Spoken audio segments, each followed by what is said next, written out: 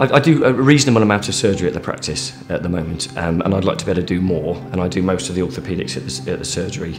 So the techniques that I've learnt on the Improve have been stifle surgery. We did quite a lot of TPLO work, and although I've done other courses in the past, to be able to come back and review the surgery means that you then can describe the surgery in a way where you're speaking from experience rather than from just sitting in a lecture, and to absorb the information that the lecturers give and the presentation they give is it's great, because you can then discuss those cases afterwards. The lectures are in the morning. We then do the practical in the afternoon, and we have coffee breaks in between, which is very good, and that's an important part of the learning, I feel, as it gives you the opportunity to discuss the cases with the other people. Yeah.